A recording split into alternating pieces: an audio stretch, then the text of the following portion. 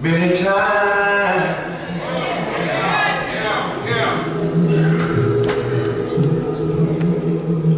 we might grow weary. We may falter, stumble, fall. Greetings, my sisters. Hope you're just having a wonderful day today. And I want you to get super excited because this week we are going to be blessed by attending the 2022 Windy City Lectures.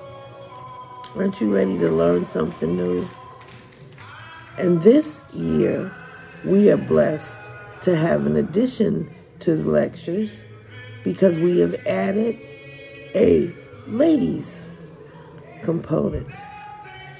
And can I tell you that the women that we have down to speak for us this week are a grand group of sisters with a lot of wisdom and a lot of spiritual wisdom and practical wisdom.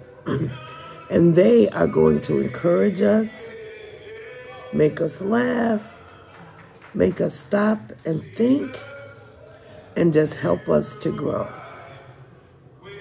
The theme for the 2022 lectureship is On the Other Side of Jordan, Taking a Stand and Capturing New Land in a Post-Pandemic Presence. And if COVID-19 hasn't taught us anything, it's that change sometimes has to take place. And the things that we're used to doing, we're not going to be doing anymore. Or if we do, we might just have to do them a little bit differently. And that's okay. So get your Bibles, get your journals, and let's have a great time of learning. Welcome to the 2022 Windy City Lectures.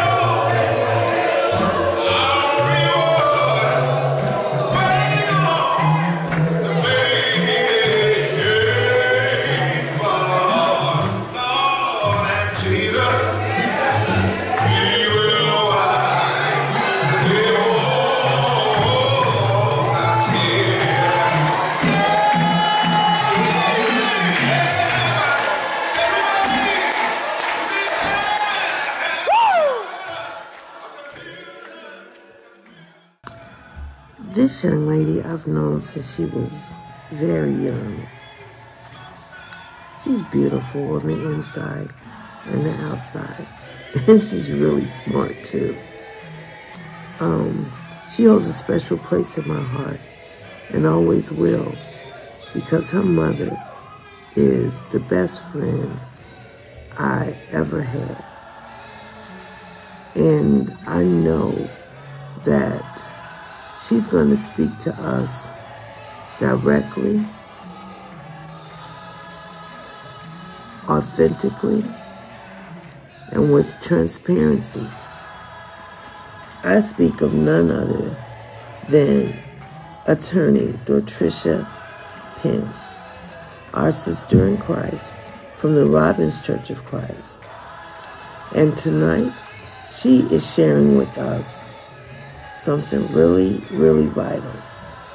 Her topic is legal strategies for the local church to embrace during a pandemic and post-pandemic culture. Get your pens and papers out. Be ready to put down some information, because we are about to be blessed. Good afternoon. My name is Dortricia Penn, and I am a member of the Robbins Church of Christ in Robbins, Illinois, where my father, David C. Penn, is the pastor. In addition, I am a licensed attorney in the state of Illinois. Today, I am here to speak to you on the topic of legal strategies for the local church to embrace during a pandemic. I want to start this piece with a biblical reference that we should consider even in these strange times. And this is none other than Matthew 18:20. For where two or more are gathered in my name, there am I in the midst. As we are more than aware of the power in this text, this has not been an easy feat during these pandemic and post-pandemic times. But as Psalms 27:14 tells us, wait on the Lord and be of good courage. In the scripture, the word wait means to hope, to anticipate, and to trust. To hope and to trust in the Lord requires faith, patience, long suffering, keeping the commandments, and enduring until the end. But as we wait for our society to reopen, to return to some semblance of normalcy post-pandemic, church leaders must be aware that compliance with local ordinances and executive orders from governors and from the states may not be the only legal issue they may face, as there are significant risks of lawsuits against churches in the coming days, and as the fallout of the pandemic continues. This commentary offers a few suggestions that the local church can consider during and post-pandemic. The following are only a few pieces, as I said, of legal information for your consideration, but it is not legal advice. If you need legal advice, especially as it pertains to your local church, you should consult an attorney licensed in your state. With that said, here are some factors and questions to consider as your church works towards regathering. Review your insurance policy and discuss your coverage with your insurance carrier. It is advisable that you contact your church's insurance company for information about your general liability coverage for COVID-19 related claims and other claims as you reopen. Are there any requirements for your insurance company in regard to sanitation protocols that you must follow in order for your insurance to provide such coverage? If your insurance will not provide coverage for COVID-19 related claims, consider a rider policy to cover any COVID-19 related incidents. Even if your church does not do anything wrong and upholds the highest standards, it is still costly to defend a lawsuit. While in most situations, church leadership is protected from being held personally liable for wrongdoings of the church, in the event that the church is sued for gross negligence, there is a possibility that church leaders, such as pastors, deacons, and elders, could be held personally liable for not meeting their duty of care to members and visitors on their church grounds. As such, it is incredibly important to uphold high standards as your church begins to regather and completely reopen its facilities. Understand and comply with legal requirements. What does your state and local government say about what you must do to provide or provide for as you reopen? Does your state provide any suggested guidance, which is not required but instead recommended as best practices in light of transmission of disease in your area? If so, these suggestions might set the standard of care that would be considered when deliberating whether your church met its duty of care in the event your church is sued. It is advisable to make a record of what protocols you put in place and why you chose to do what you did. Document this information so that in the event that you are sued, you have evidence of the safety measures enacted and answers as to why you were doing what you were doing or what best practices you had in place. Keep face coverings and hand sanitizer regularly available. It is important to remember that having these items on hand and available as members and visitors enter the building is important to promoting the health and safety of everyone who congregates. Respect other members' desire to socially distance and encourage your membership to also respect this. One of the fears that many members have in returning to the sanctuary is the possibility that they may be unable to socially distance. This is a mixed bag because there will be some members who do not see this necessity as they may be vaccinated or for other various reasons. This divergent way of thinking might cause members who wish to maintain a level of distance apprehension. Let us be respectful of everyone's right to socially distance during these uncertain times. Encourage those who are sick to stay home.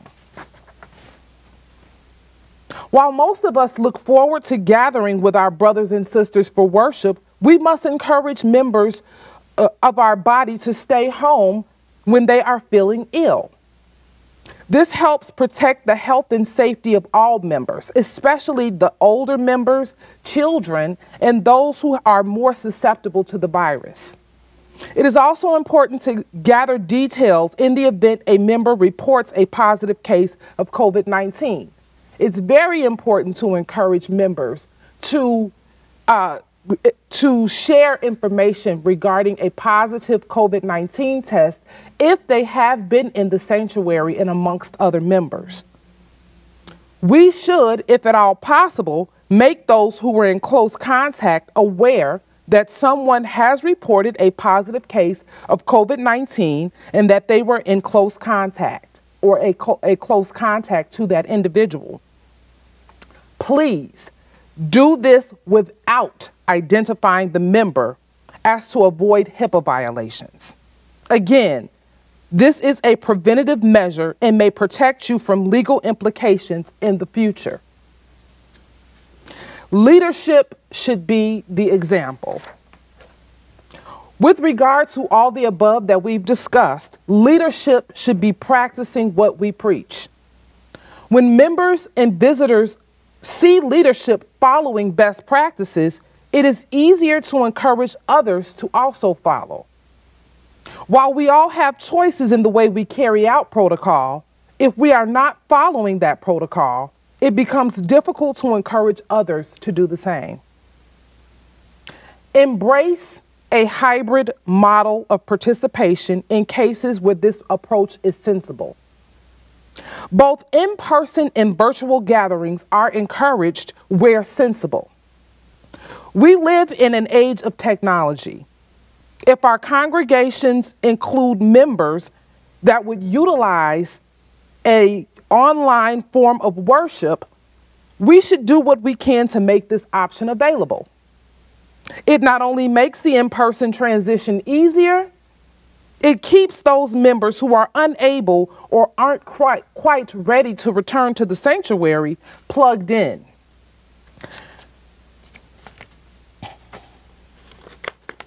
Many online members from different communities who connect with worship will do so virtually. The majority of churches will continue to have a Sunday worship service, but for those who have members who would benefit from an online presence, these multiple options will keep members connected.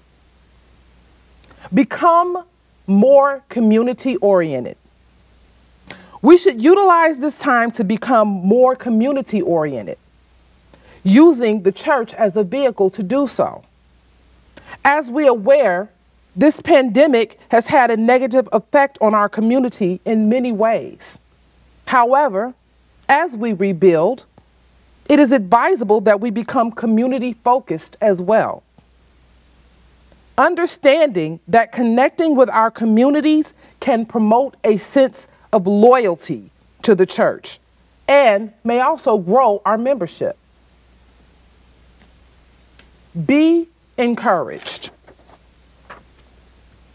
While we are all praying for the safe return of our full membership body, let us remember that in these times, the strength of the church will be manifested in small group connections rather than large crowd size. The post-COVID church will need to focus more on spiritual muscle than physical mass of the church. Partnerships with sister congregations may form. As a result of the pandemic, local churches have become more collaborative partners with sister congregations.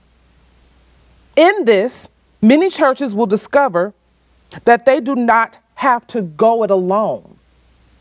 Formal and informal partnerships between sister congregations may evolve as networks between those who will share ideas.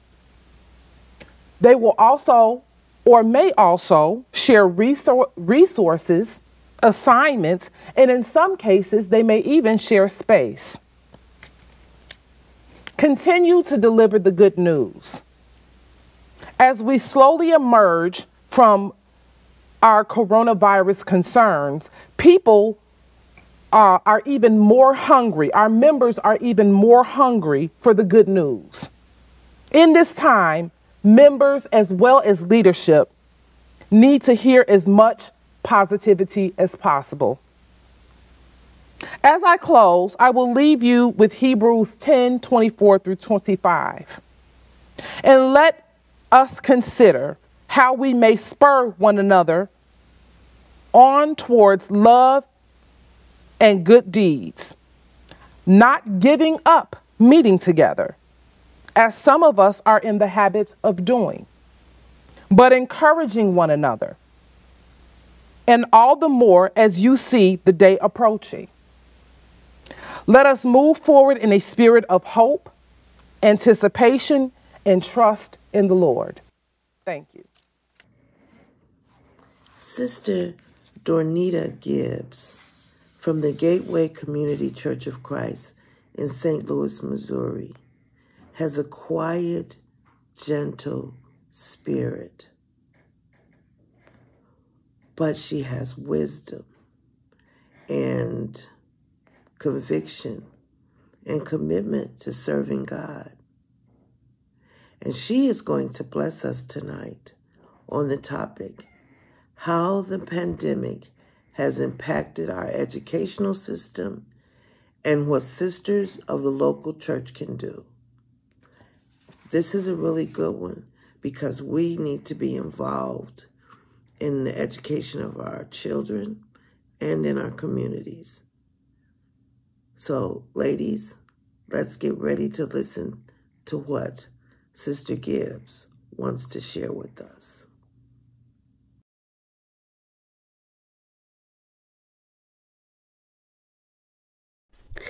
I would like to take this time to thank Dr. Penn, Dr. Harrison, and the Windy City Lecture for giving me this opportunity to speak about how the pandemic affected schools. I pray that in this endeavor we may be able to find some solutions that can help make the educational world a better place for our students. During the pandemic, there were many things that negatively impacted us. There was a chip shortage which affected everything from a cell phone to a car and many things in between. There was also a shortage of all things, toilet paper and paper towels. How do you get to be short on toilet and paper towels is just beyond what I believe. There were food shortages as well, and there was also delays in delivery of furniture and appliances. Brother Gibbs and I ordered a couch in January of 2021. We received monthly calls telling us that the delivery date had been delayed. Finally, in December, we received a call saying that they had part of the couch and asked us if we would like for them to bring it. And we said yes, since we had been over a year without a sofa. Then in January, finally, of 2022, we received the last piece of the couch, and it is now complete. One of the things that was affected most is schools. So let's look at some things that affected children in the educational world and some things that we can do to help with that. The first group I want to talk about are parents. What were some of the challenges that parents faced? Some of them had to challenge balancing working from home and taking care of their children and making sure that they did their schoolwork as well. Something that parents learn, that their children are not the darling angels that they always claim for them to be. The many calls from teachers and the principal, the mothers and fathers were saying that those things were indeed true of their children. Sometimes there was a limited access to technology. You may have 4 kids in school, but only 1 laptop for them to work with. There were issues with the lack of the internet and Wi-Fi, and sometimes parents even had to work. Those frontline workers, they had to work, and unfortunately, the children had to fend for themselves. And then something else that affected parents was mental health struggles, just dealing with all of the stress and the changes and the shelter-in-place orders. All of those things began to take a toll on all of us. And now let's look at the teachers. What are some of the things that challenge the teachers? One of the biggest challenges for most teachers was to switch from in-person learning to virtual learning. Many schools are not able to supply the training for teachers to be able to do the virtual learning in an effective way. There was a lack of student participation as well. And at that time, many school administrators told the teachers they could not fail a student, even if that student was failing before the pandemic. They had to pass them to the next level with the grade C or better, which then caused many struggles for the teachers that they had coming up, because then they had to try to help those students to get caught up as well as keep pace with those that were where they were supposed to be. Some of the teachers had it so bad that they had to go to the schools and copy the books, create packets, and then make sure that those students received those packets. However, oftentimes those packets were not returned to the teachers, and yet they still had to give those students a passing grade. Training to teach virtually and versus in the classroom was also an issue. It also stifled the teachers' creativity. Children learn best when teachers are allowed to teach in a way that keeps their attention and in a way that they understand. Oftentimes, teachers today are unable to do that because they have to not teach their students, but teach them to be ready to take scores, but not really learn what they are capable of learning. Sometimes the issue for teachers are those people that do not work in the school system or have not been in there for quite some time, trying to tell them how to be a teacher. They have no idea what it is that teachers go through, the stress that they experience, the behavior of the children negatively, as well as issues with the parents. One thing that schools have done since then was created a hybrid model. That is where part of the students go to school online, part of the students are in person, and just trying to balance that all and keep up with which students are where was quite a burden on the teachers. And then coming back, there is a lack of structure because students have been out of the classroom for so long that they were out of touch with how they should carry themselves in school. And so oftentimes there are fights and things going on in the hallways because of things that carried over from, whether it's from Facebook or other social media areas. And now let's look at the students. What were some of the challenges that they faced? One of the things was the abrupt change from in-person learning to virtual learning. When the shelter-in-place order was first administered, they said it would be not more than 2 weeks and everything would be back to normal. And that 2 weeks for many schools turned into almost 2 years. And so students did not have what they needed. The school that I worked for, fortunately, we were able to provide Chromebooks for all of our students. But we are a small private school that receives funding from donors, and we don't have to worry about the government at all. But for many of those children, they did not have that access. They only had outdated materials that the teachers had made up packets for, and the parents were not always present. Sometimes they had to work. Sometimes it's just because they were dealing with their own mental health issues, which left the children to fend for themselves.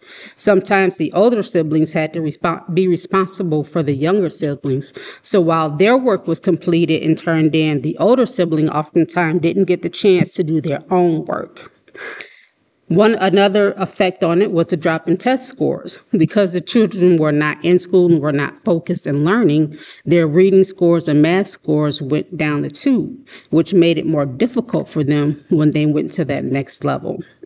Some of the schools decided again to pass the students regardless of their participation. They also had to deal with staff shortages. Even before the pandemic was announced, there were some school districts that were dealing with students and teachers who had been out sick for as long as 2 weeks and more, but they didn't know exactly what it is that was going on. The problem that caused is that the students that weren't sick in that teacher's class couldn't always have a substitute, and sometimes classes had to be divided and added to other classes that were where the teachers were present, which made it difficult for that teacher because they didn't know what it is that student had been learning. They're trying to figure that out as well as keep up with their own students' work. They didn't always know where they were going to eat, and they had to get reacclimated to being in school. Some of the overall struggles that we've seen are the mask mandates. Such a small thing has caused so much turmoil and division that it is just absolutely ridiculous. And there's the social distancing. You have people that just don't care and will get in your face without a mask and do what it is that they would like to do. And then the biggest challenge has been the mental health issues that have been brought out because of the being in place for so long. And students also seniors in high school, they were unable to have their prom, they missed graduation and other senior events that they would normally have had access to during the school year. So what can we as sisters in Christ do to help? One thing that we can do is volunteer in schools. You can adopt a school in your local community and find out from the principal and teachers of that school what it is that they need in order to be supported in their endeavor. They could use things, help buy school supplies for the teachers, help buy copy paper. For some schools, copy paper is considered to be white gold. Things like crayons, pencils, and pens, rulers, and all of those things that students need to be able to learn that they don't always have access to.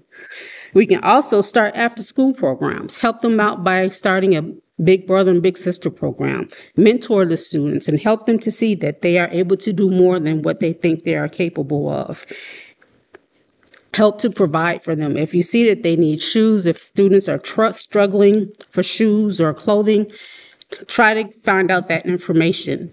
When we were in Michigan, I worked for Buena Vista Charter Township, and one of the things that they did was a program called Shoes for Kids. And basically what we would do is contact different retailers once a year and ask them if they would make a donation of shoes to a certain school. And so between the retail stores and the board members, we would have enough shoes to take to and supply shoes for an entire elementary school. So things are just some of the things that we can do, that we can hope to help and make life easier for those children that have the struggles that we didn't have to have. Thank you. God bless. I once was lost, but now I'm found.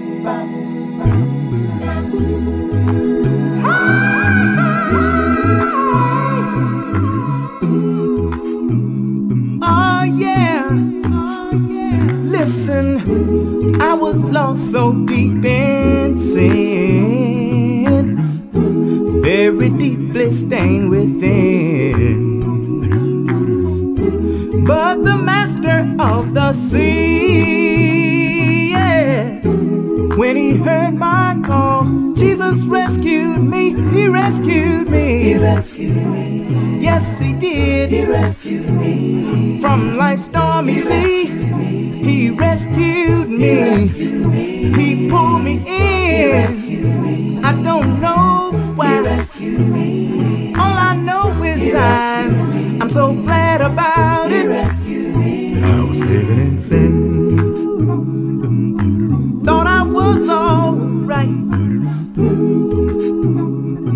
Yes.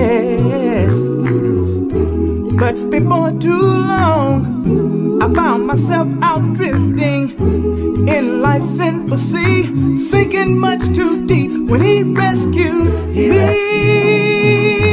Yeah. There's no doubt in my mind who set me free. I was all the way gone on the other side. Still he came along and rescued me. No, you don't know. Say you don't know. He saved me from that sharp light used to be. Hey, amazing grace. How sweet the sound. I once was lost. I once was lost. I once was lost. But now I'm found. Oh yes, he's so amazing. Yeah. Oh,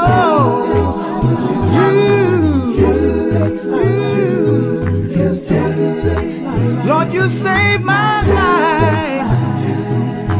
Oh, y'all don't know. He saved me from. Hey, amazing grace. How sweet it sounds. Yeah.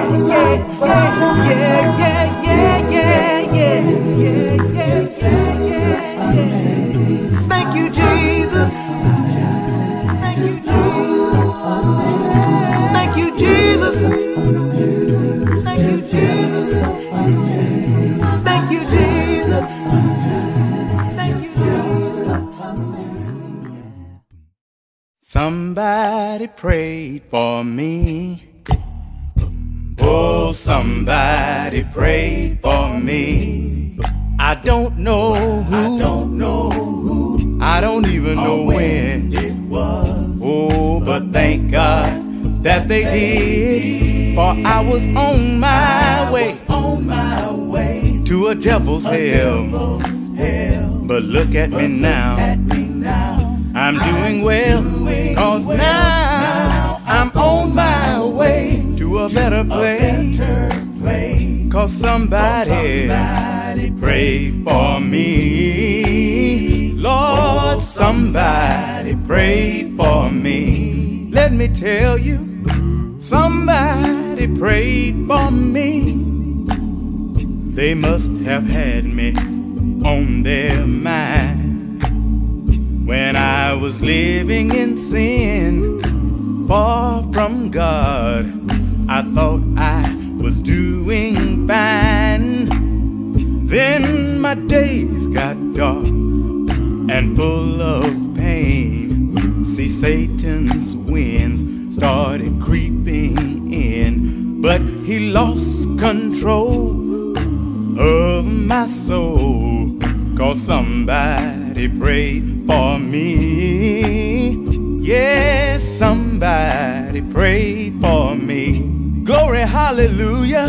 Somebody prayed for me. Oh, somebody prayed for me. I don't know who it was, and I can't say when. Oh, but thank God they did. I was on my way to a devil's hell. But look at me now, I've got a new story to tell. Hey, hey, I'm on my way to a better place, y'all. 'Cause somebody prayed for me. Oh, yes, they did. Somebody prayed for me. Thank you, Jesus. Somebody prayed for me when I could not pray for myself. But I knew that if I wanted salvation, I had to make a change. The first step was up to me. This is what I did. I went down to the church house and I made this humble plea. I said, when the saints get together to pray for the sinners, oh, please don't forget about me.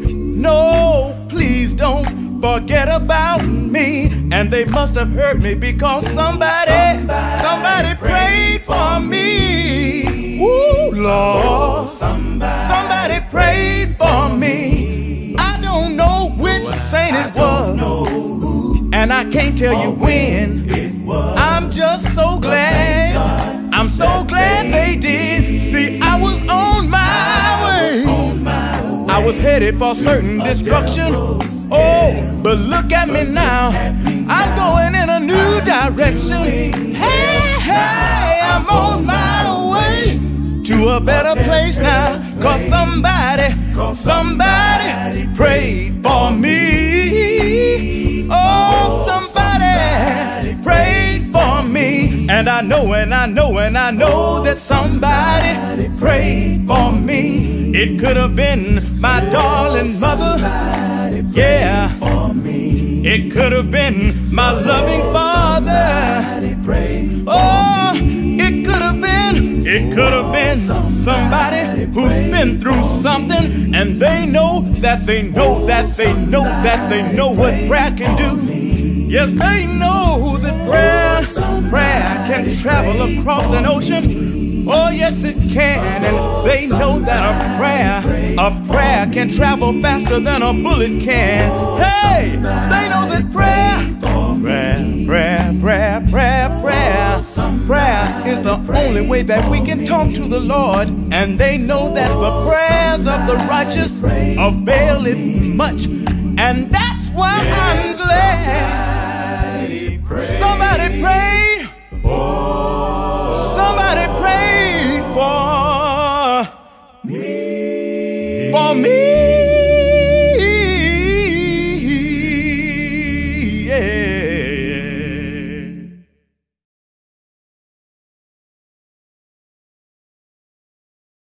Welcome, everyone.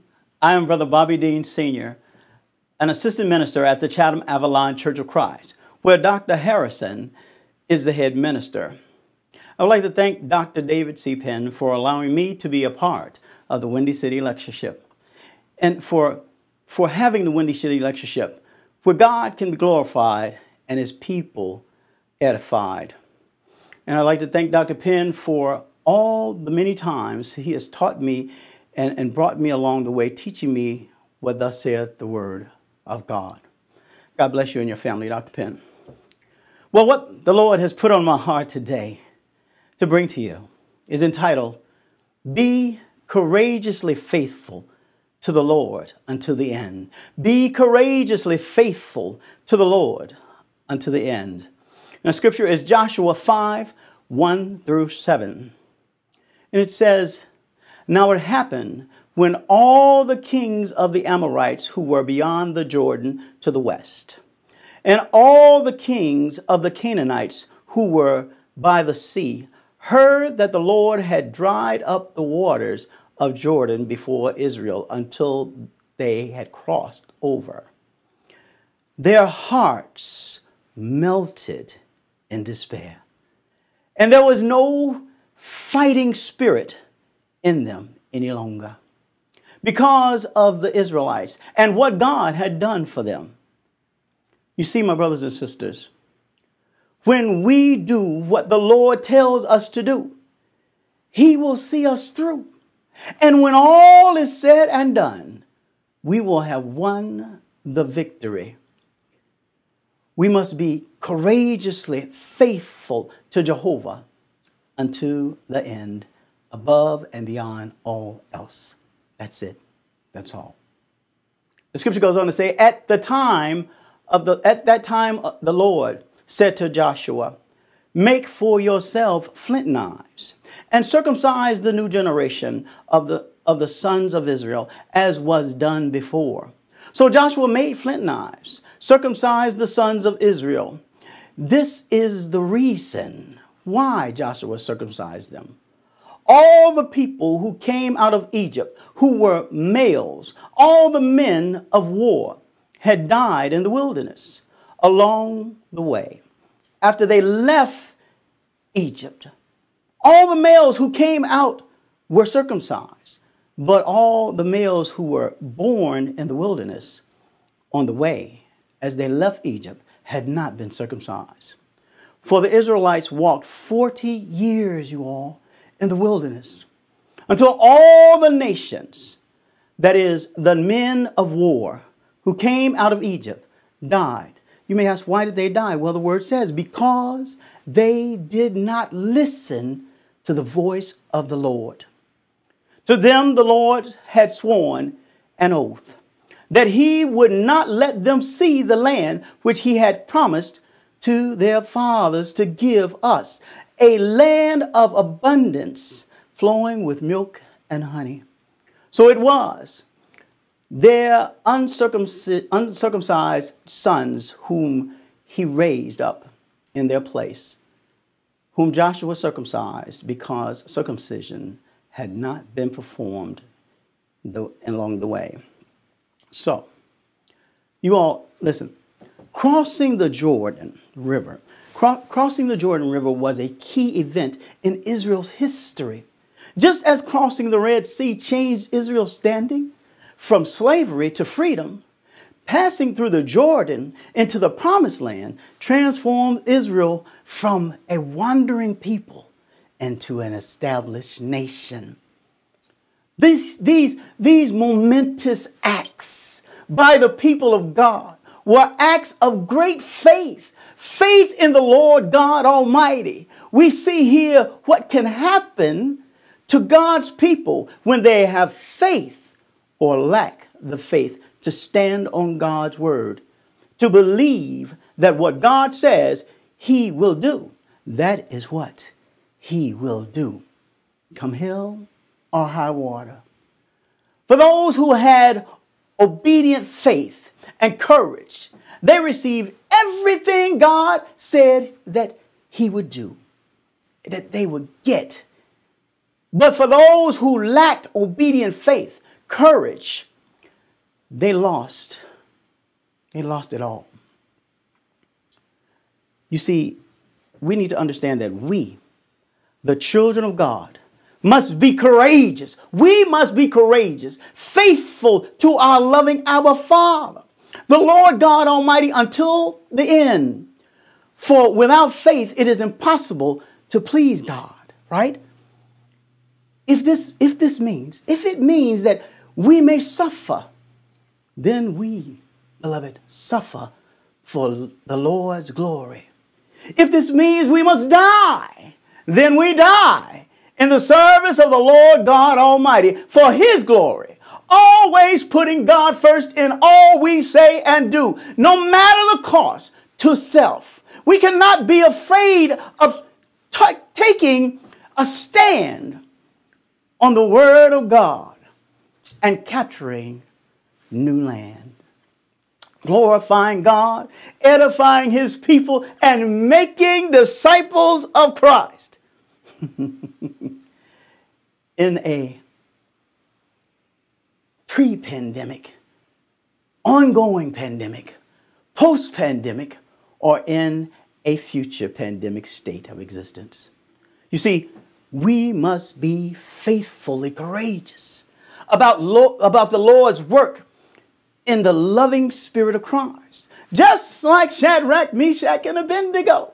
If it be the Lord's will, that we burn or not burn in the fiery furnace, we will do what the Lord has commanded us to do. To Jehovah be the glory. Hallelujah. Just like Daniel, we will not let anyone or anything scare us or make us ashamed or diminish our loving service, devotion, and worship for our loving our Father. Even though they may threaten or actually put us in a den of starved, hungry lions, we will worship the Lord our God the way He commands us to in His Word. Just like Joshua and Caleb, the only two circumcised men of fighting age that came out of Egypt that went into the promised land.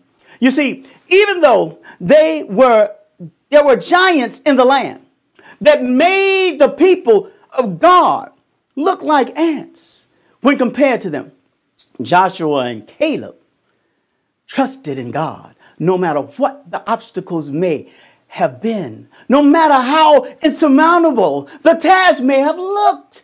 They knew that God will always do what He said He will do. They knew that in the end they would be victorious because Jehovah said so. That's it. That's all. They had faith, you all. They had faith. They put their faith in Jehovah Jireh, our provider. They walked by faith, not by sight. Hallelujah, somebody. That's what we're supposed to do. So how about us? They believed that if God said we can do a thing, then guess what? We can do that thing. Hallelujah. Now, ask yourself, is that what we believe? Do we have the courage of our convictions in the Lord? Do we have courageous faith like Joshua and Caleb to take a stand in the loving glory and might of our Lord and take the new land in a pandemic world?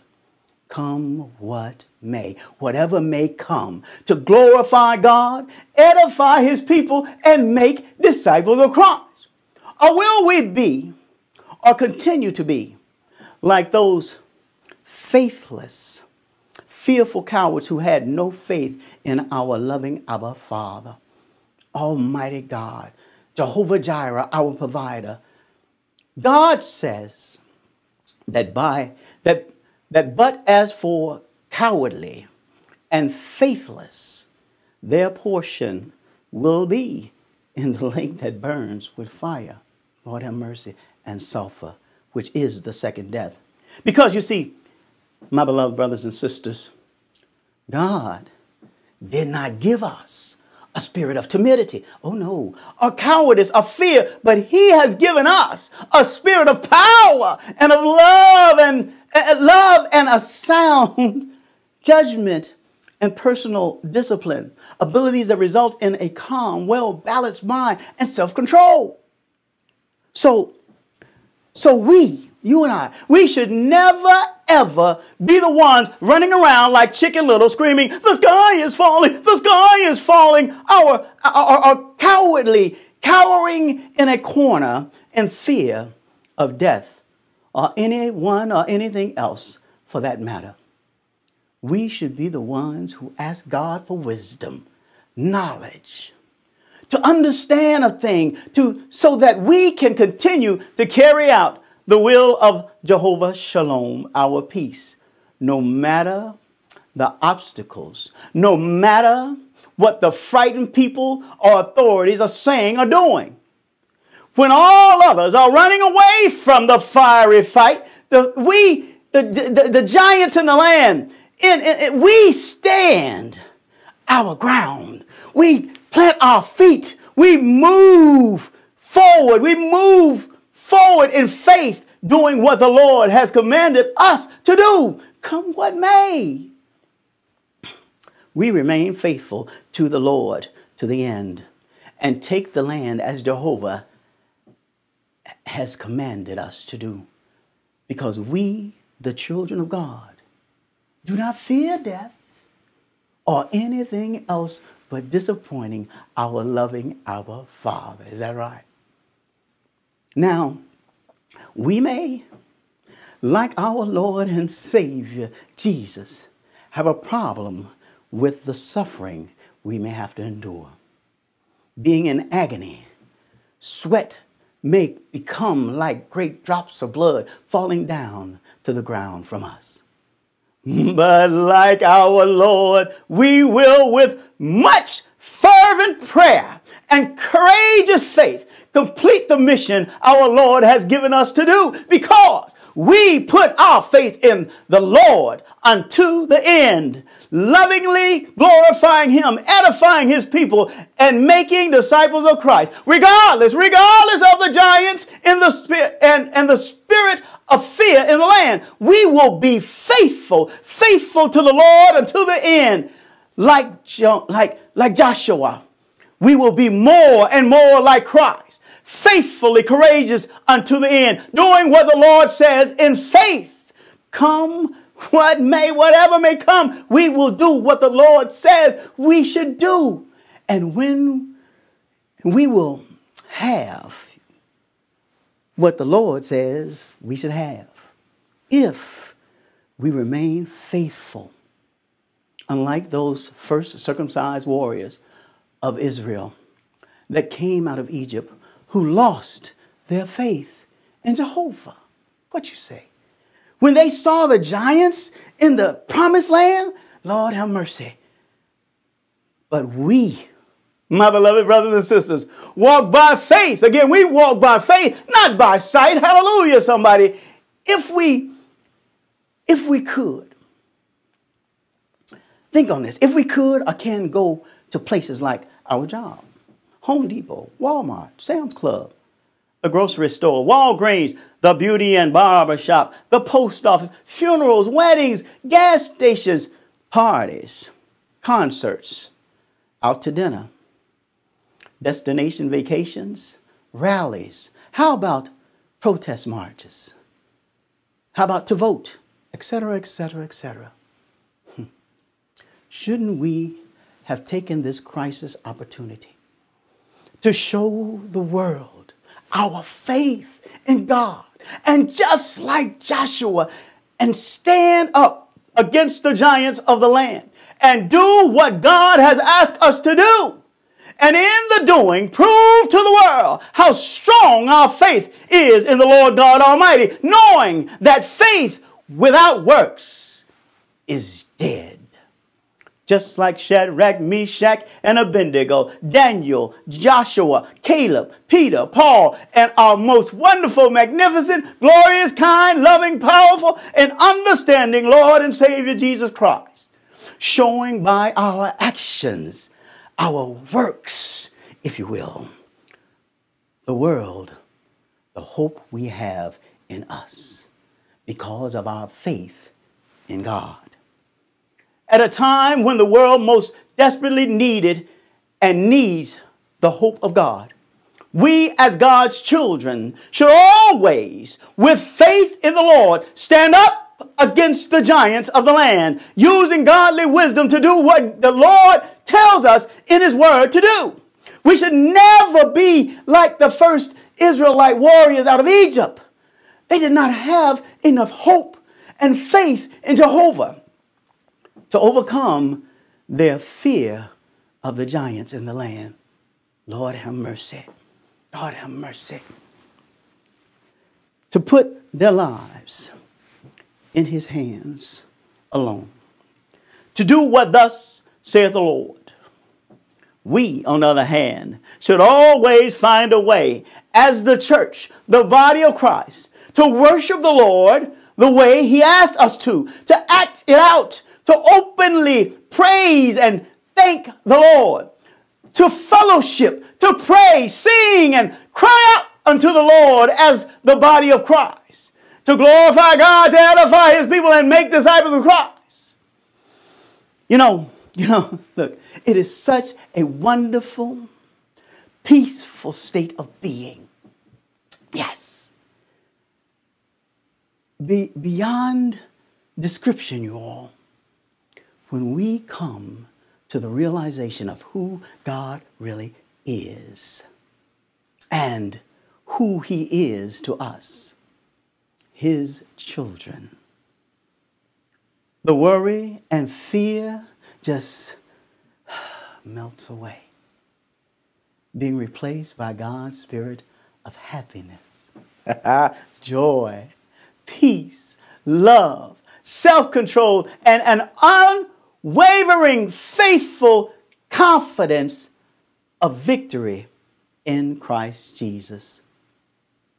You know, God gives us many opportunities to prove our loyalty and loving devotion to him, and to show the world that our love, our faith in him is stronger than anything the world or the devil and his minions have to offer or throw at us. That our faith in him is far beyond any human measure, that we stand on the word of God come what may. We will not be moved. In the loving spirit of Christ, we will carry out God's statutes and commandments, regardless of how big, threatening, or deadly the obstacles may be that stand in our way or come into our lives. We will do what thus saith the Lord God Almighty with godly wisdom, knowledge, understanding, and in a Christ-like loving spirit, without timidity, cowardice, or fear of anything or anybody except disappointing our loving Lord, the Almighty God, putting our faith, hope, and loving devotion in the Lord, just like Joshua and Caleb. We, the children of God, cannot let fear keep us from doing what our loving Abba Father has required, commanded of us. You see, because that spirit of fear, of timidity, of cowardice is not from the Lord. It's just not.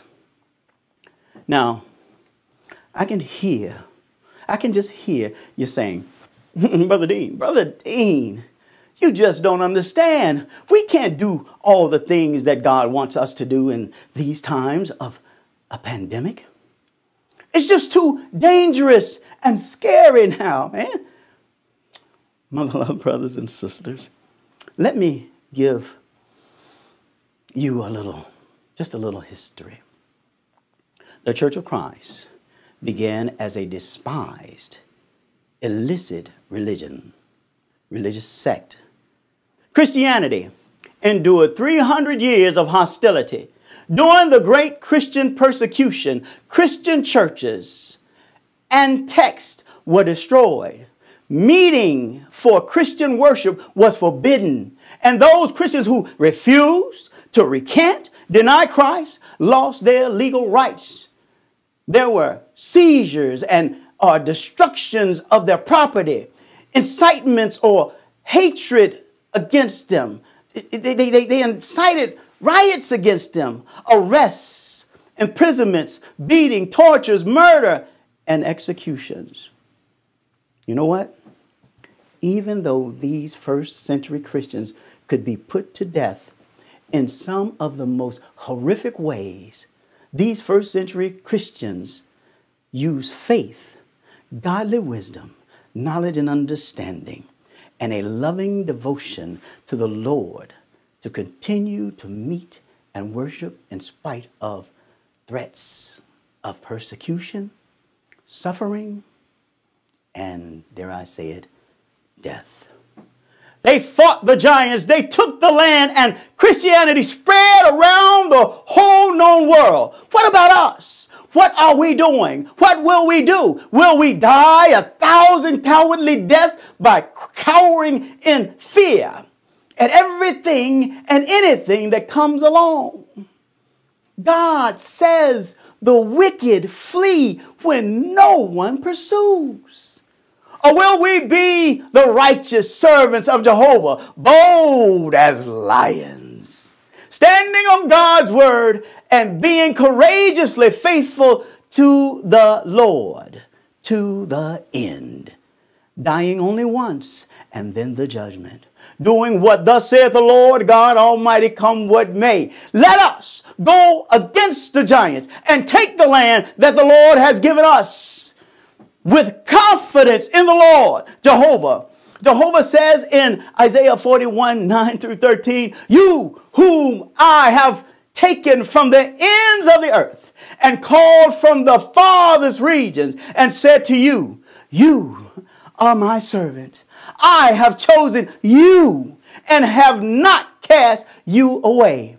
Fear not, for I am with you. Be not dismayed, for I am your God. I will strengthen you. Yes, I will help you. I will uphold you with my righteous right hand. Behold, all those who were enraged against you shall be ashamed and disgraced. They shall be as nothing, and those who strive with you shall perish. You shall seek them and not find them. Hallelujah. Those who contended with you, those who war against you, shall be as nothing. Do you hear the Lord? As a non-existent thing. God says, for I, the Lord your God, will hold your right hand, saying to you, fear not, I will help you. Glory, hallelujah. God says in John 14 and 21, he who has my commandments and keeps them, it is he who loves me, and he who loves me will be loved by my Father, and I will love him and manifest myself to him. When we do, hallelujah, what the Lord tells us to do, he will see us through. He will see us through. And when all is said and done, we will have won the victory. We must be faithful to Jehovah above and beyond all else. The Lord says in Proverbs 29, as I close, and 25, the fear of man brings a snare, but whoever trusts in the Lord shall be safe.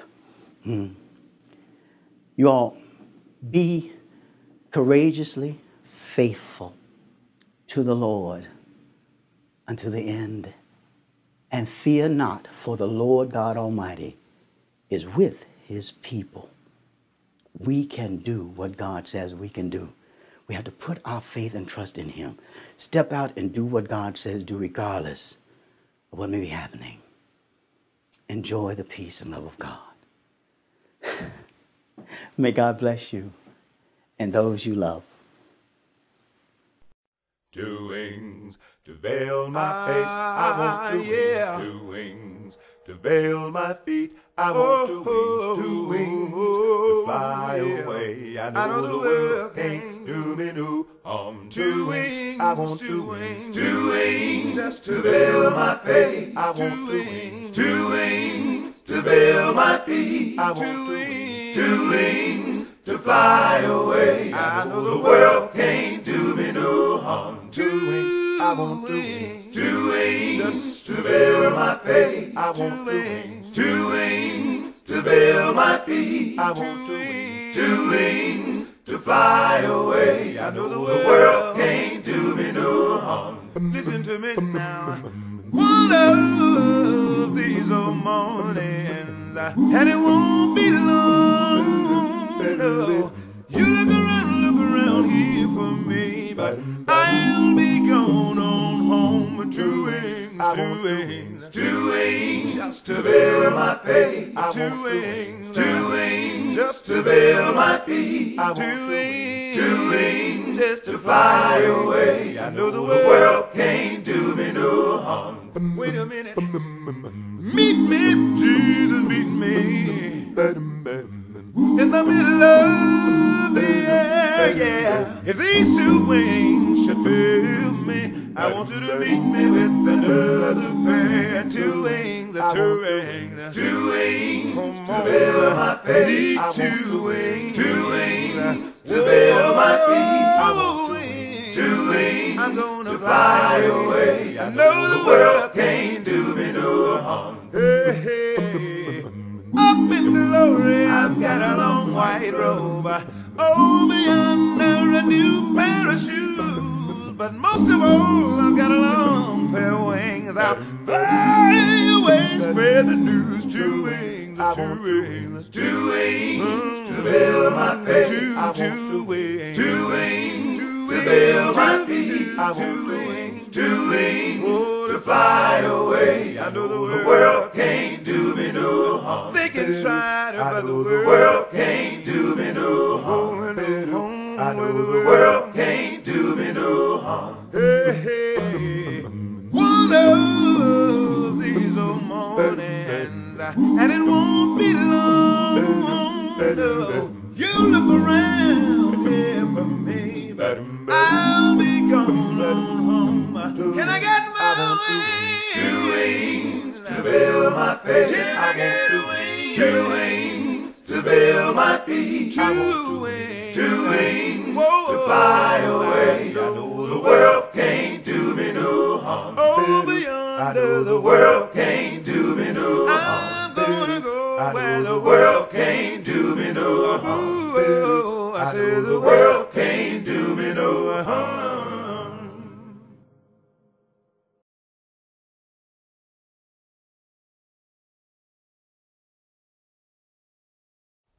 I'd like to say welcome to everyone who's tuned in on today. We are so thankful to be back yet another year celebrating the annual Windy City Lectureship, and we want to definitely thank Brother Penn for organizing this great event and continuing to give our members and lost souls something that they can feed on for a lectureship.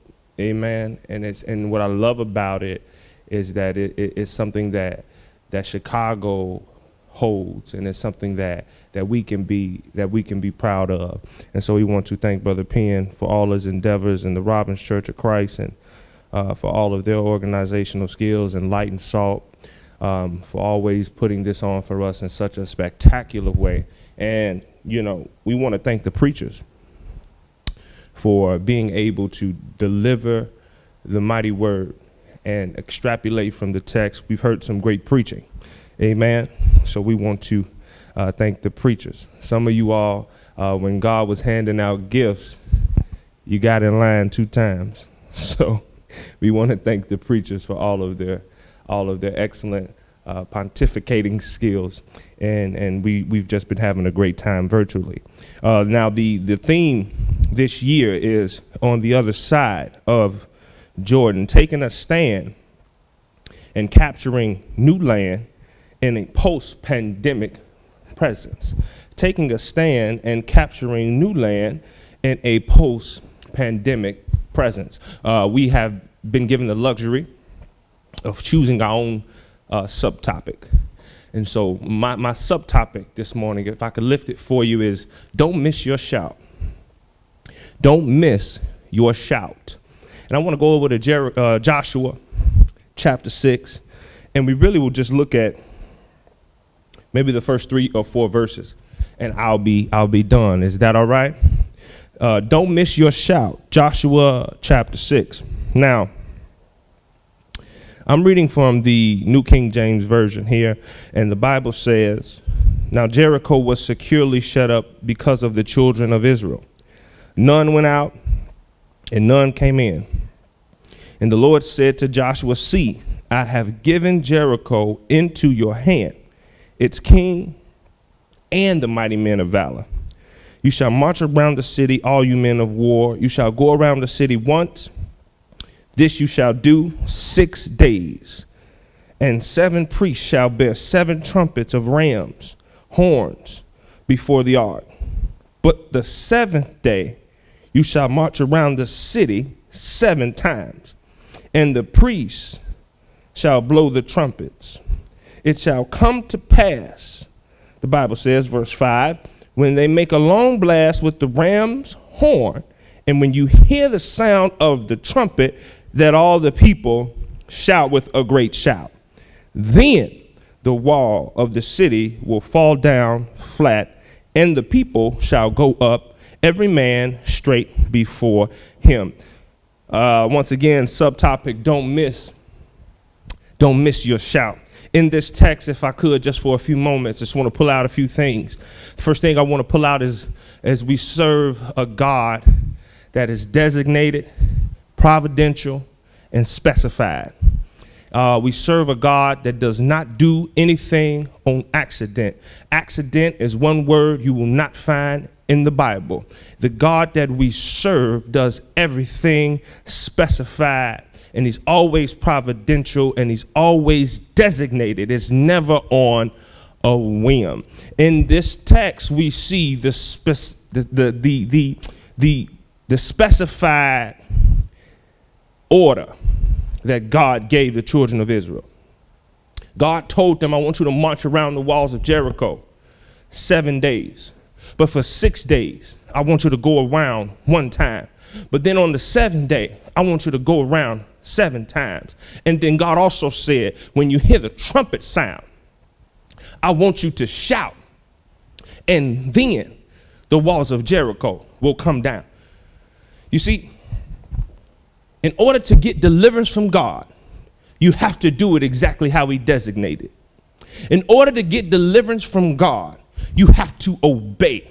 In order for God to bring you through, you have to be obedient. The deliverance comes when you do it according to his word. You understand what I'm saying? And then I want you to see that in this text. If they would have marched around 5 times, it wouldn't have done no good. If they would have marched around 6 times, it wouldn't have done no good. If they would have marched around 7 days, but on the 7th day they only marched around 1 time, it wouldn't have done any good. They had to do it exactly how God specified it in order for the deliverance to come. Now, sometimes we doing things the way we want to do it, and we wondering why God isn't bringing us through, and we wondering why God isn't changing our circumstance. Because if you want the deliverance from the Almighty God, the all-powerful God, the sovereign God, who's everywhere at the same time, you must listen and you must obey and do it exactly how he designates for it to be done.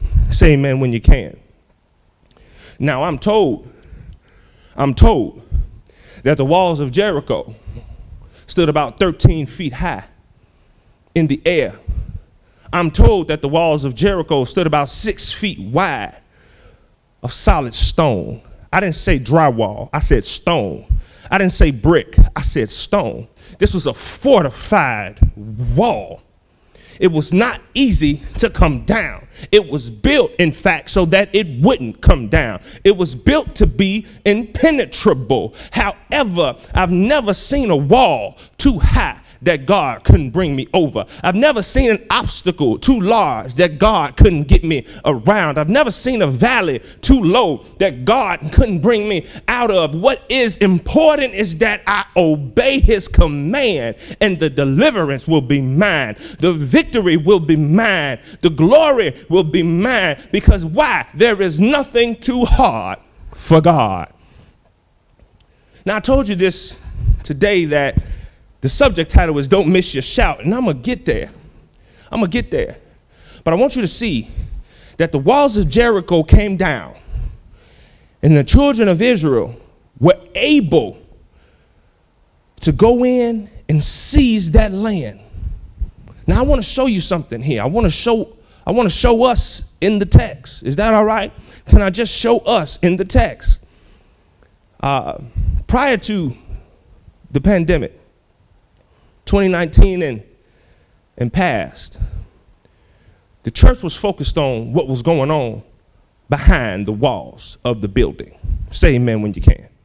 We were focused on what was going on behind the four walls of the congregation that we went to.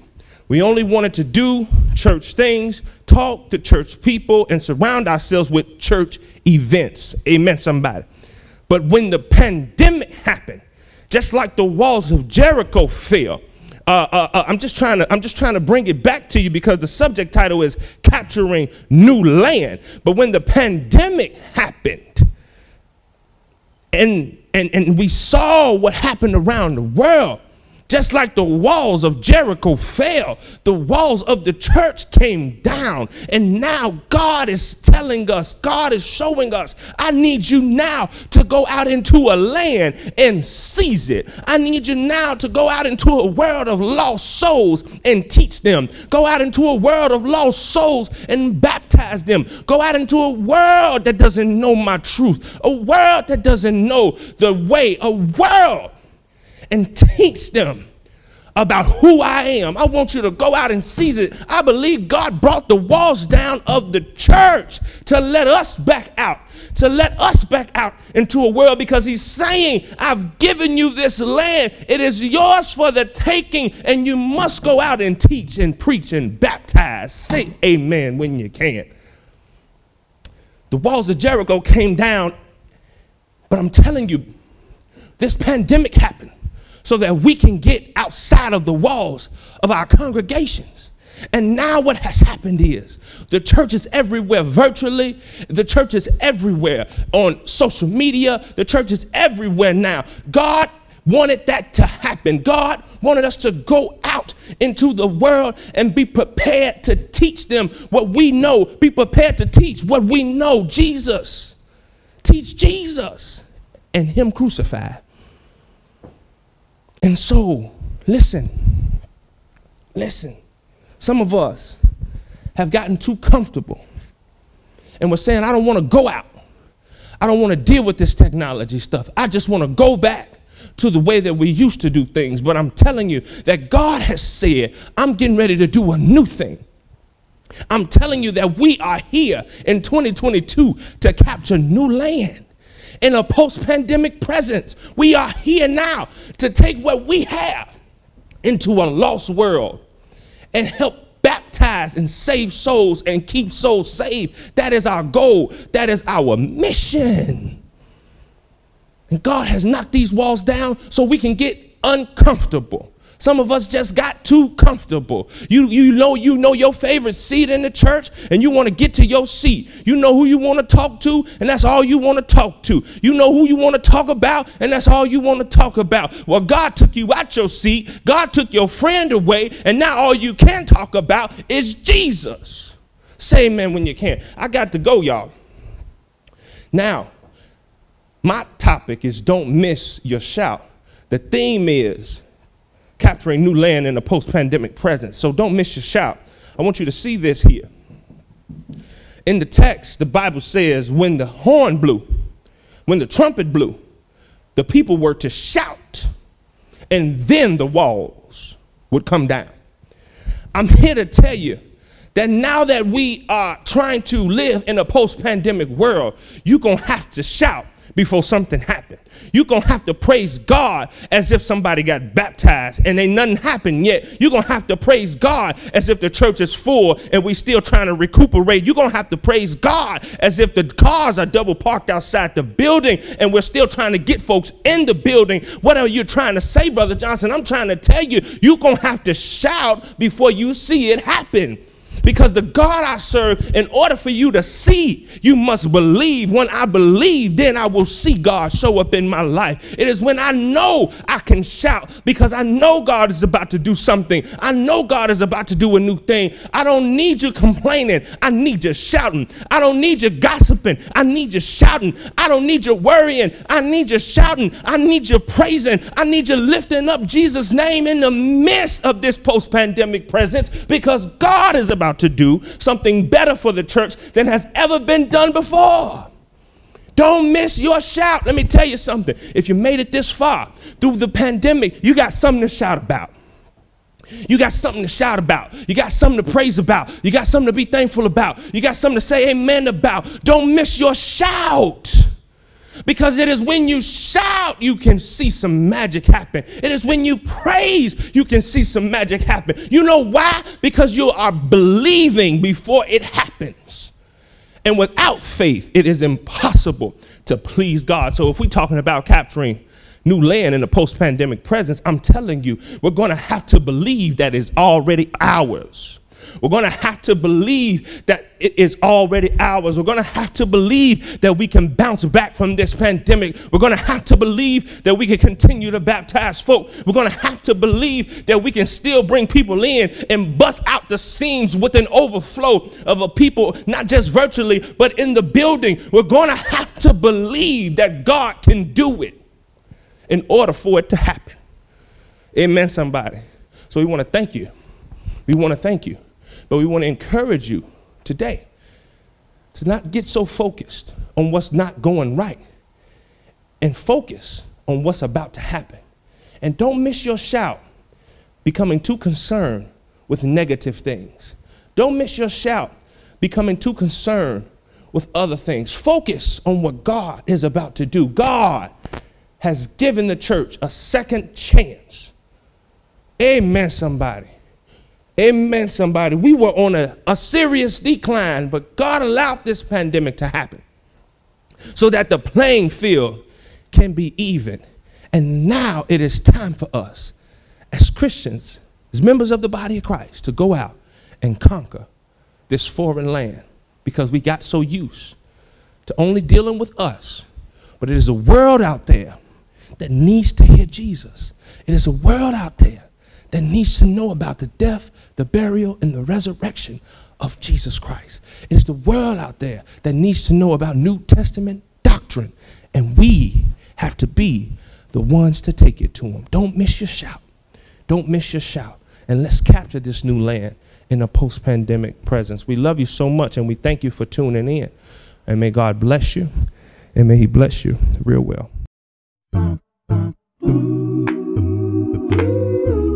Oh, yeah.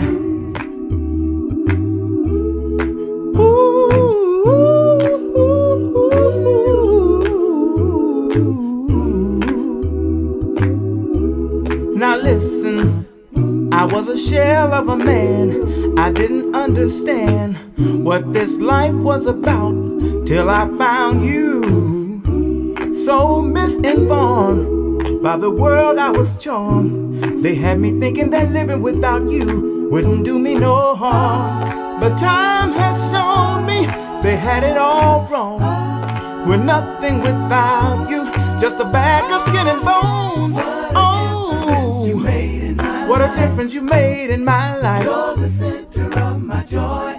I know that everything is gonna be as long as I'm holding on to you. Oh, what a difference you made in my life. You're the center of my joy. That's what you are.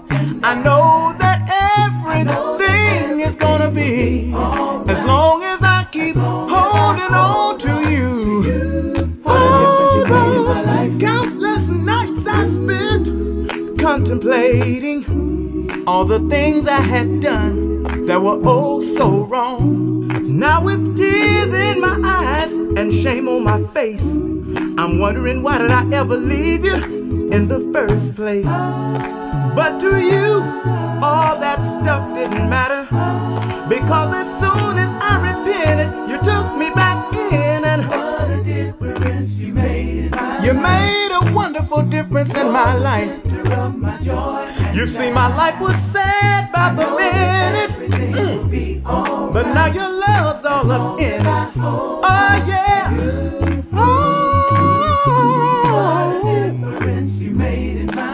No, my life is not the same. I'm changed, and it's all because of you. As long as I'm holding on, I'm holding on. Yeah, yeah, yeah, yeah, yeah, yeah, yeah, yeah. And I've got to tell you this because it's true. Now that I've got you, now that I've got you, my life is a sweet song, yes it is.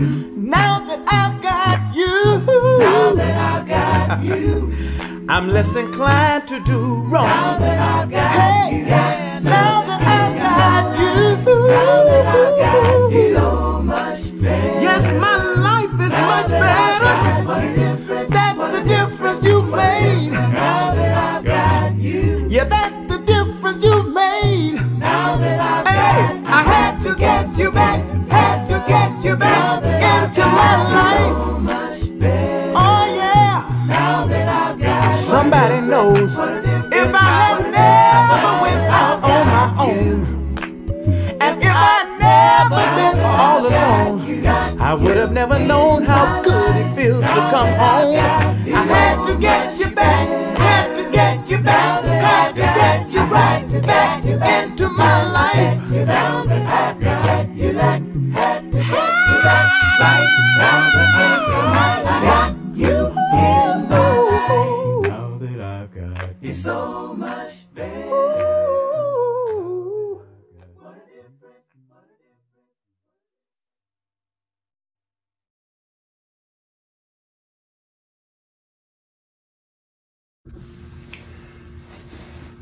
Once again, we've been blessed by the God of heaven who doeth all things right, and that he's allowed us to meet one more time on this blessed side of life. And we certainly need to give God all the glory, all the praise, and all the honor. First and foremost, I want to thank Dr. Penn and all those who have played a part in organizing this great lectureship for the privilege and honor to be a part of such a notable lectureship and part of such a great effort.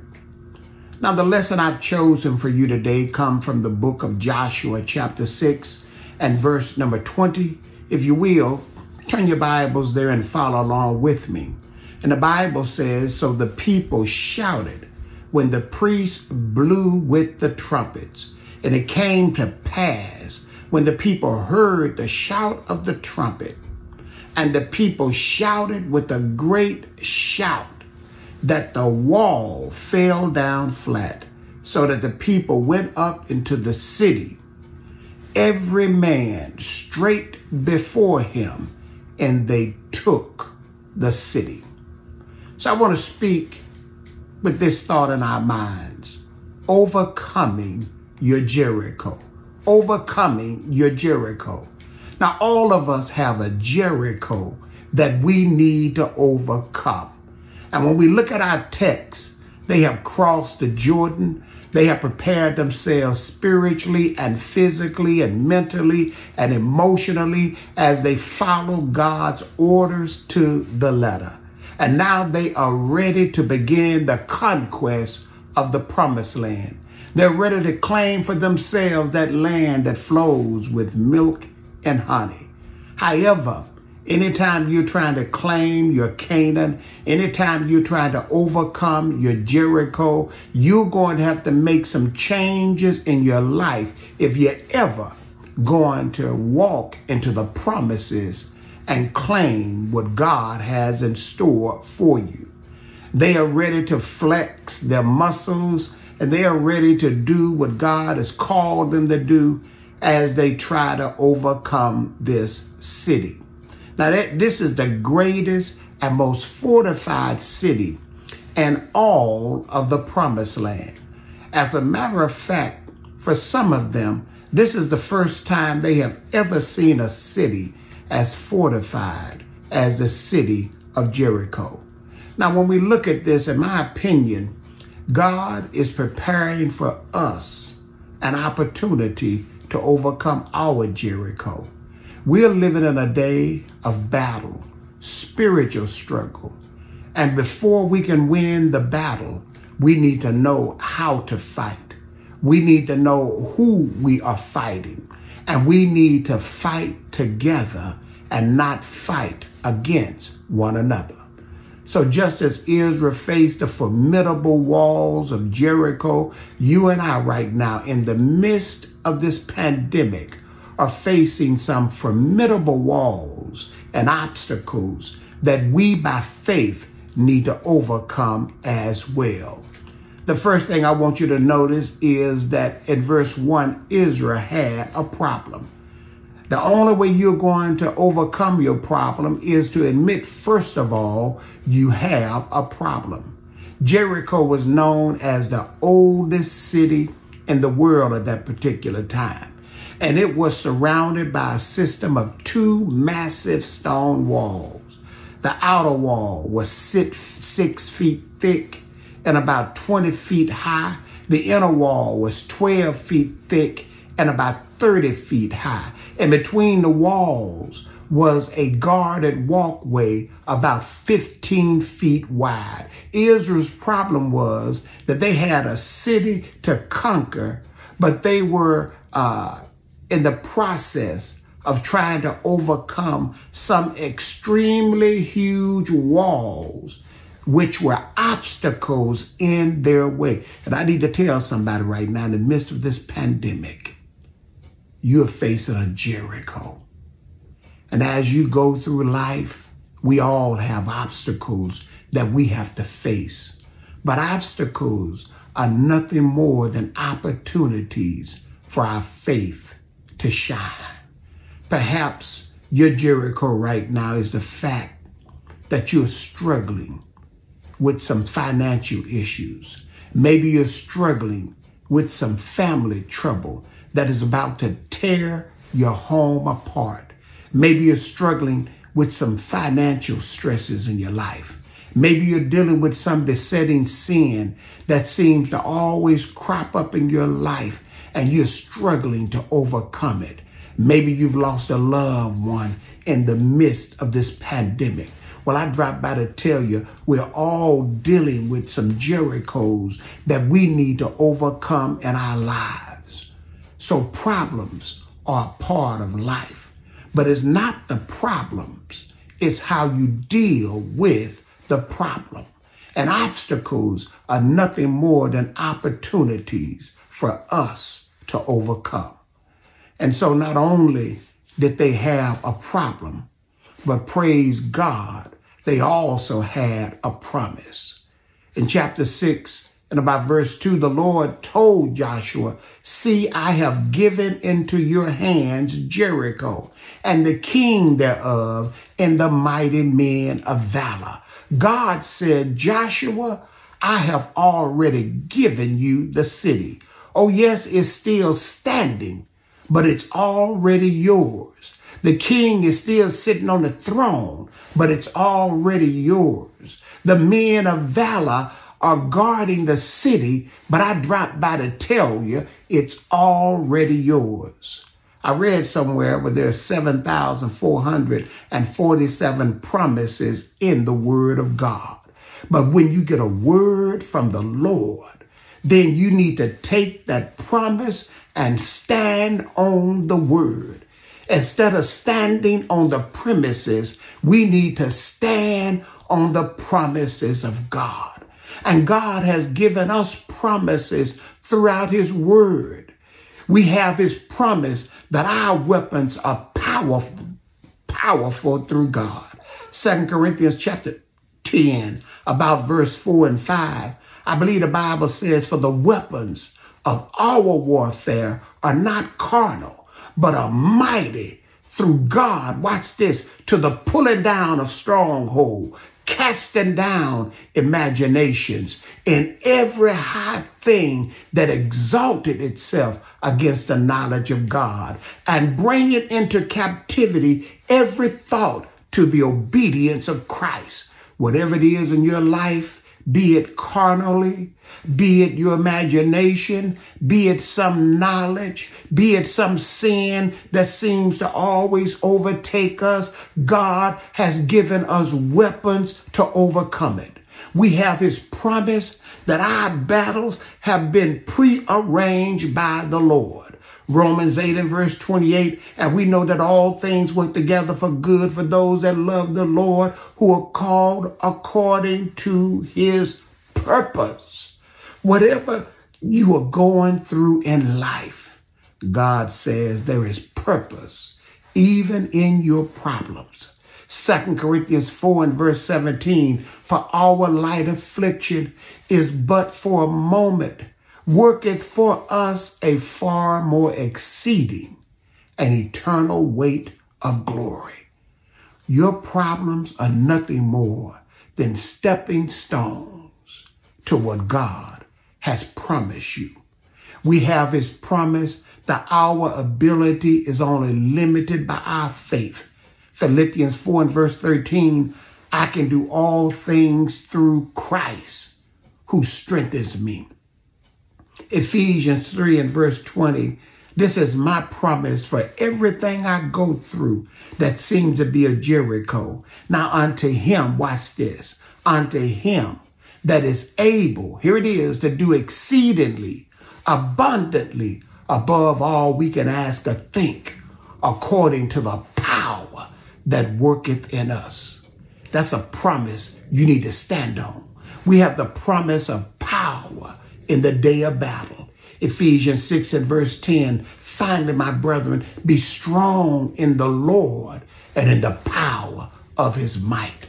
We have his promise of ongoing victory no matter what we face.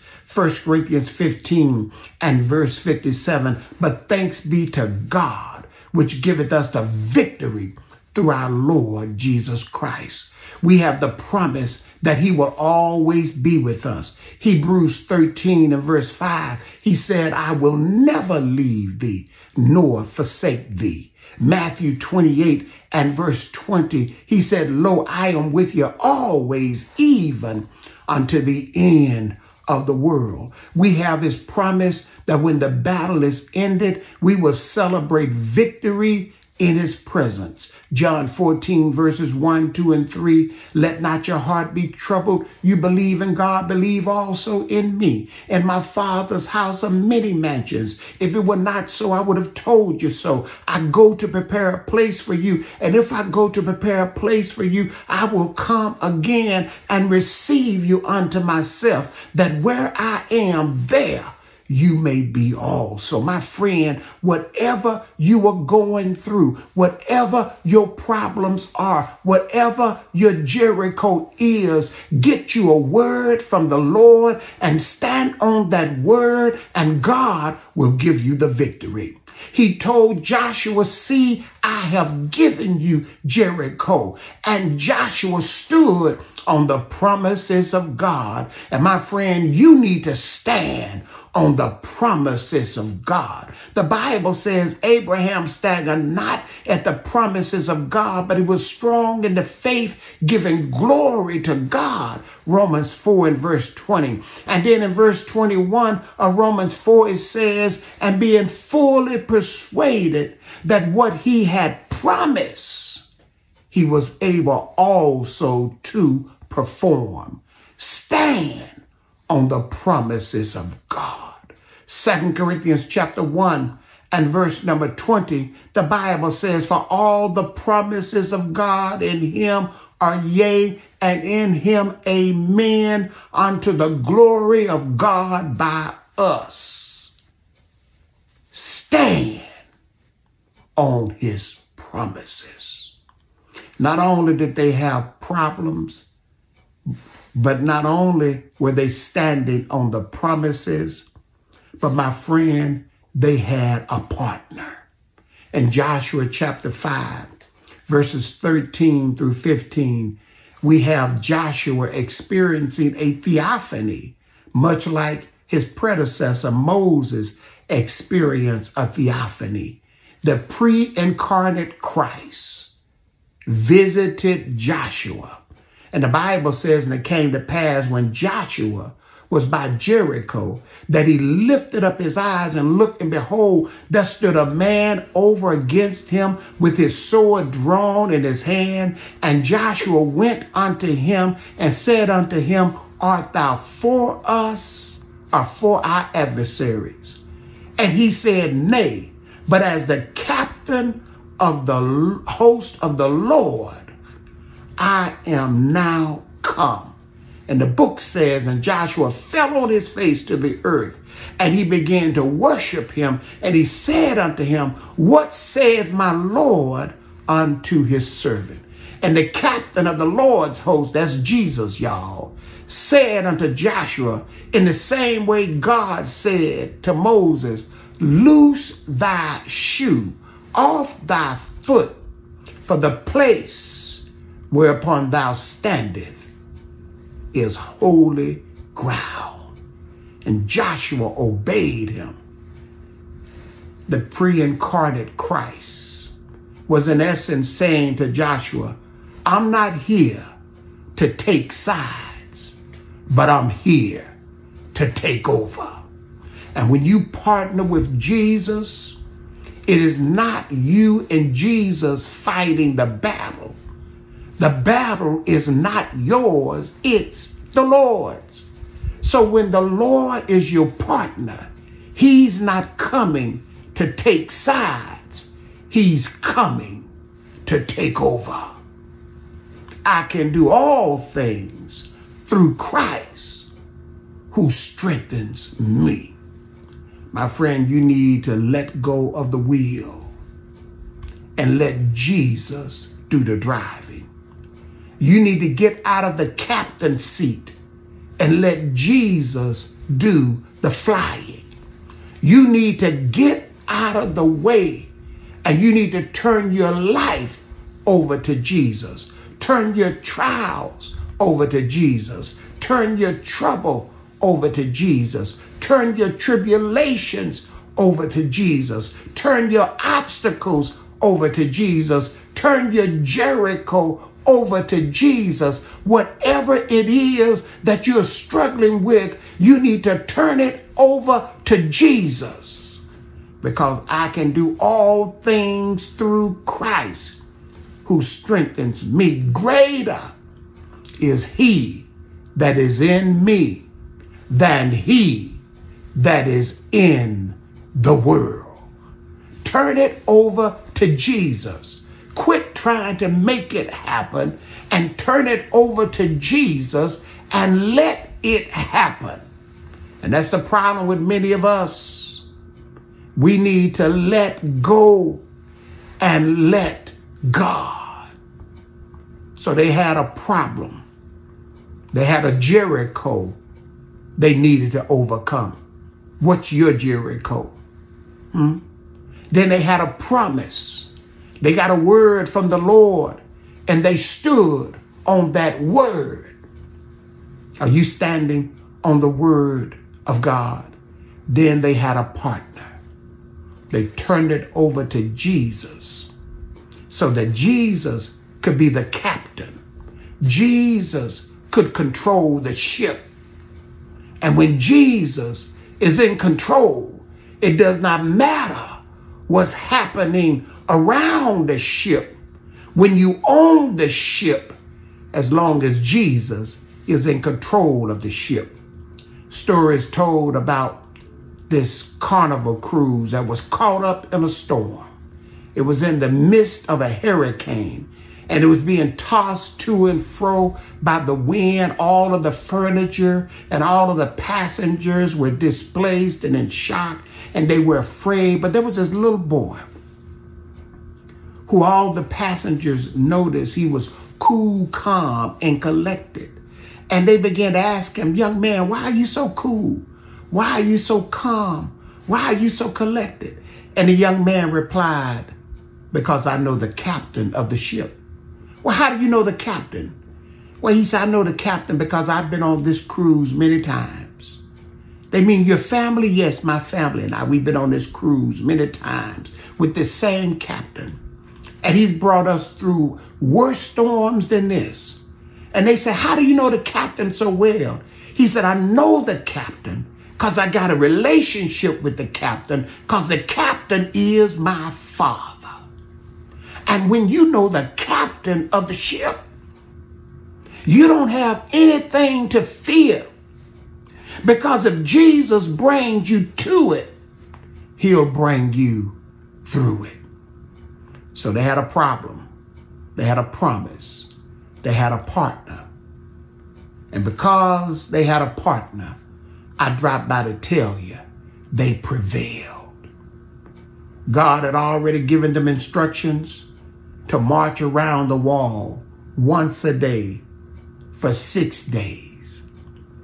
And then on the 7th day, they were told to march around the wall on the 7th day 7 times. Can you imagine what that must have been like? Can you imagine the enemy from the wall mocking them, laughing at them, making fun of them? But see, they had a word from the Lord.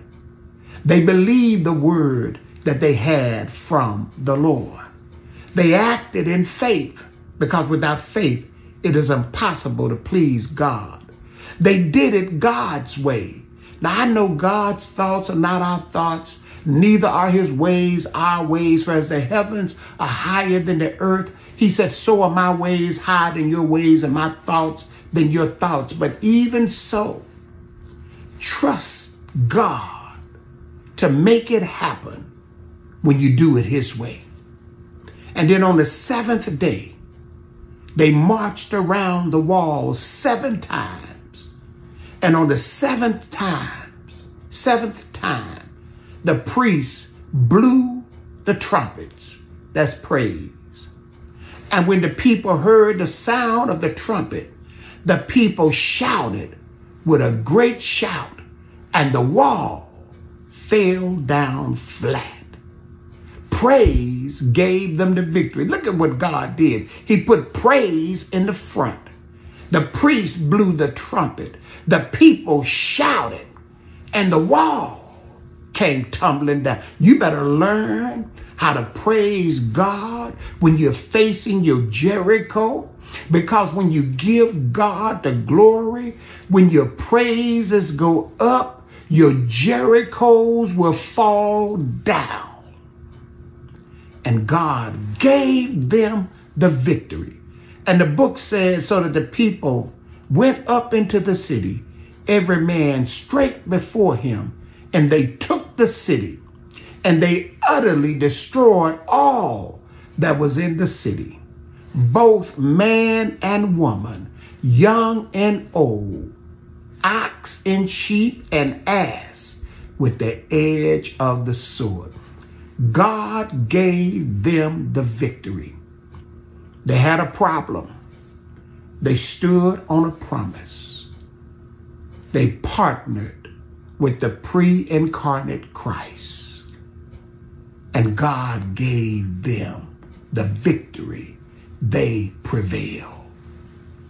And I don't know who I'm preaching to or who I'm lecturing to, but right now you got a problem. But have you gotten a word from the Lord that you're standing on? Stand on that promise.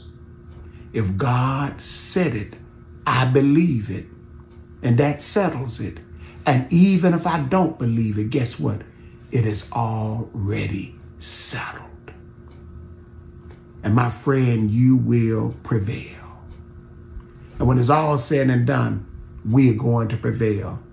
Paul said in 1 Corinthians chapter 15 and about verse 51, behold, I show unto you a mystery. We shall not all sleep, but we shall all be changed in a moment, at the twinkling of an eye, at the last trumpet. For the trumpet shall sound, and the dead in Christ shall be raised, and we shall be changed. For this corruption must put on incorruption. This mortal must put on immortality. So when this corruption shall put on incorruption, and this mortal shall put on immortality, then shall be brought to pass the saying that is written, death is swallowed up in victory.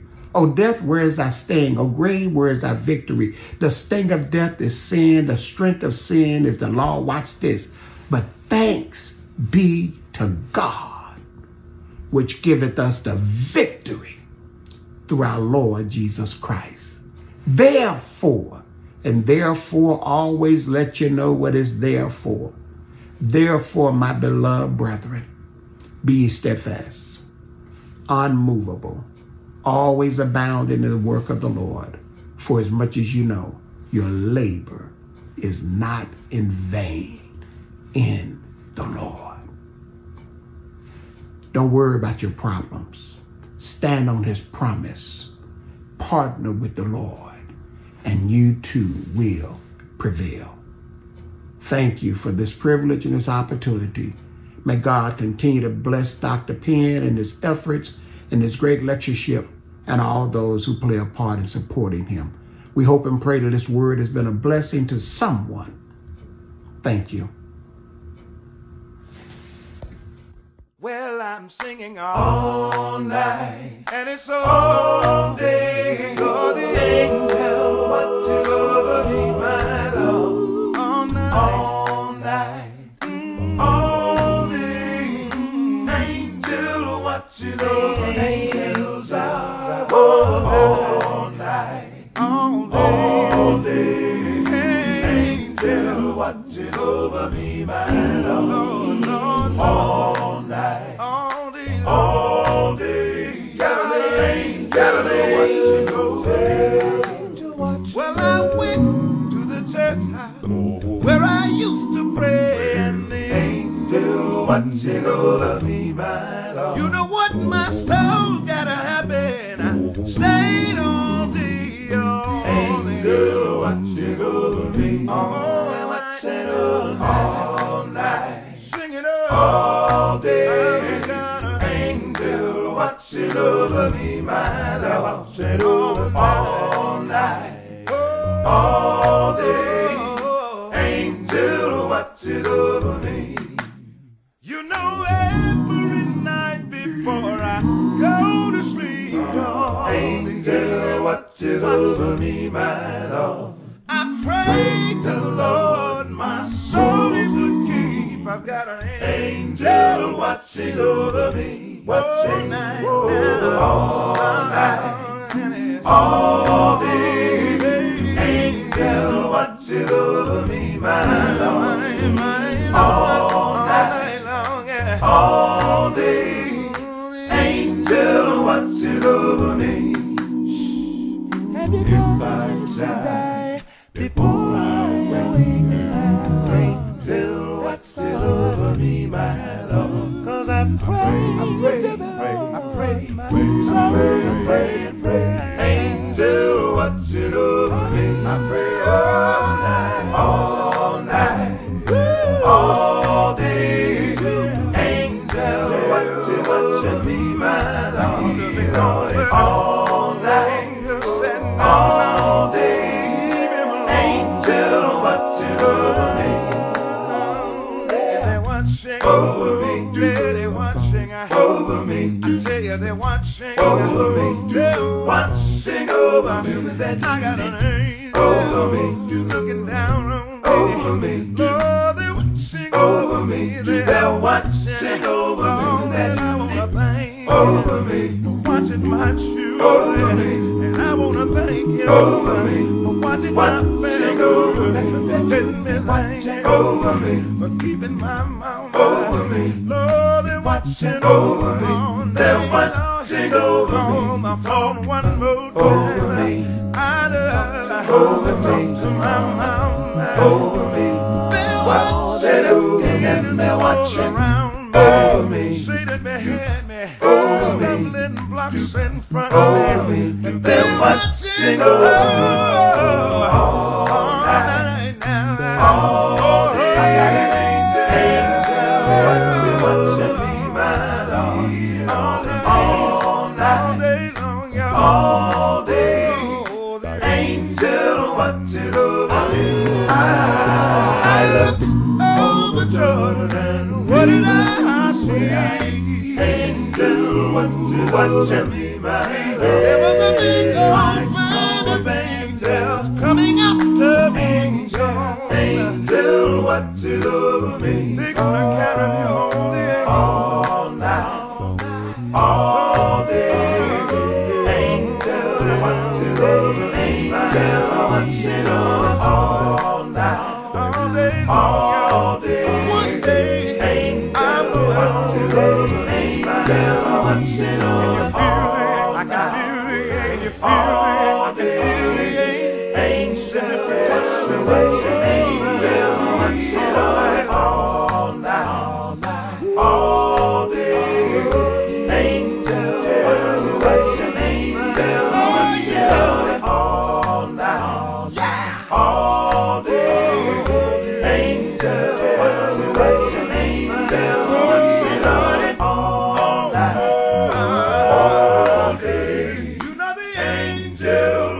is over me.